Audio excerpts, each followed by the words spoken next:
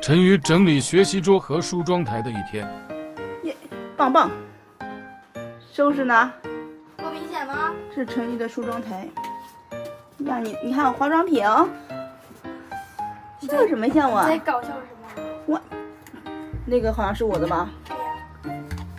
不是你这个。谁让你拿我的东西了？你这个好像不好用哎。不好用，你别用。那你用我的干嘛？也没经过我同意呀。看看他这个学习桌也挺乱的，是吧？一会儿让晨妤收拾一下。你这儿还行啊，这儿收拾的还行。很多粉丝宝宝都吐槽我们家那个浴缸，这个浴缸就是泡澡用的。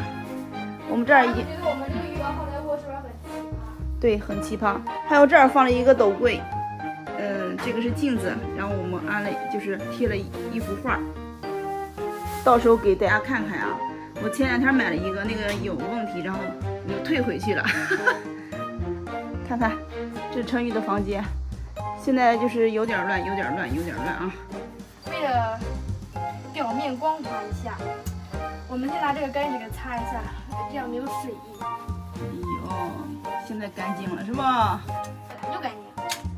你那个东西不能放抽屉里边。我这也要变。啊，行。比较热眼，个性，就我们这儿个性叫热眼。不算是吧。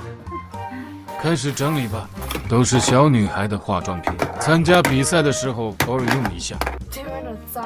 就那样吧，收拾干净不错了。我们家晨妤也会整理收纳了，太棒了。你这跟我说的我以前不会一样。这个家。这个是新的，你别用了，行不行，宝贝？摆进去。它不是。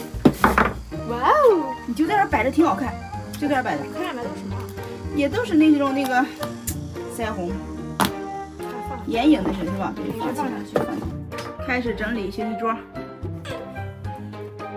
哦，那不听你妈是吧？叛逆期到了。